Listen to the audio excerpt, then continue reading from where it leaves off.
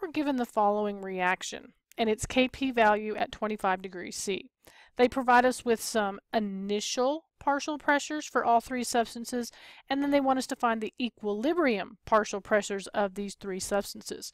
So as I've read that, the words initial and equilibrium really stand out in my mind. And knowing what we're talking about right now, first thing that comes to mind is to use the Rice method. So what I want you to do is I want you to go ahead and pause the video and try to complete the Rice table on your own. And when you come back, I'm going to walk you through that.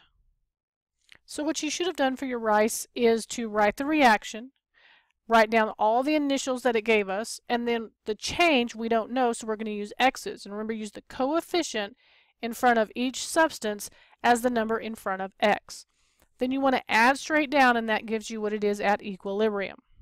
Well, we're provided a K sub P, so that means we know we're going to use K sub P equals, and that means we have the pressure of the product, the ICl, and that's going to be squared because it's got a 2 in front, divided by the pressure of I2 times the pressure of Cl2. There are no superscripts because I don't have a coefficient in front of it. So all I need to do now is I'm going to plug in the values I had for E. So remember, what those are these right here. This is what we're concerned about. So I want you to plug those in, kind of the same song and dance we just did. Pause the video, do that, complete the quadratic equation if that's what you need to use, or if it's just basic algebra, and then come back and I'll walk you through how to do that. So for me, the best way to do this was that I noticed that something was squared on top and I could make something on the bottom squared. So I actually put that together to get this fraction.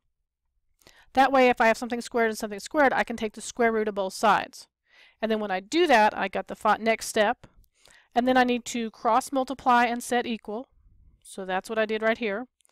And then I expanded that in the next part. Now I need to get all of my x's on one side, so I'm going to add the square root of 81.9x to both sides. I get this next new line. Then I want to solve for x, so I divided by everything in front of the x on both sides of the equal sign. Now that's great, but what happens? Well, now I need to look at significant figures. Well, again, we've got 3 in each of the givens. Remember, the zeros don't count because there's no numbers in there. So that tells me then that x will equal to 0.123.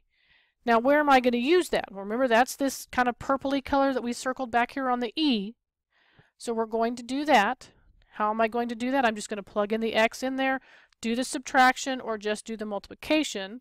So the pressure for I sub 2 is going to equal to 0.150 minus 0.123, which gives me approximately 0.027. Remember, this is pressure, so it's going to be atmospheres. Well, I also know that the pressure for Cl2 was also the same thing, the 0.150 minus x. So this number is going to be exactly the same as what I just found. So I'm going to get 0.027 atmospheres. And then finally I have the pressure for ICl.